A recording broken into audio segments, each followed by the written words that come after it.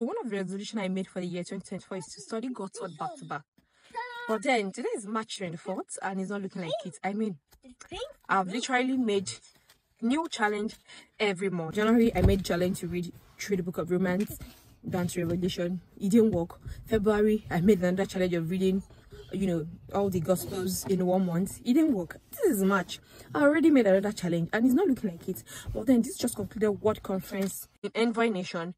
Really reignited the importance of studying my Bible and of studying my scriptures in me.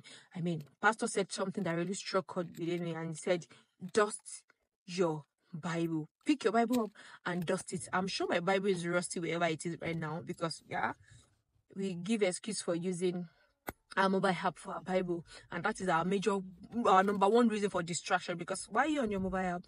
Something pops up, you say you want to check it out, you want to respond to it, and before you know it, so okay, that's not, I don't want to digress. I'm just saying that this as it blessed me today in church, that I should pick up my Bible and start studying Gospel wherever I left it. I'm also putting it out there to you and also saying thank you to PD and Pastor Boju for this awesome time in God's presence this weekend and today in church. It's awesome. So this is a message from me to you that pick up your Bible wherever you left it, be it your mobile Bible, your hard copy Bible, pick it up and let's study God's word together. Bye.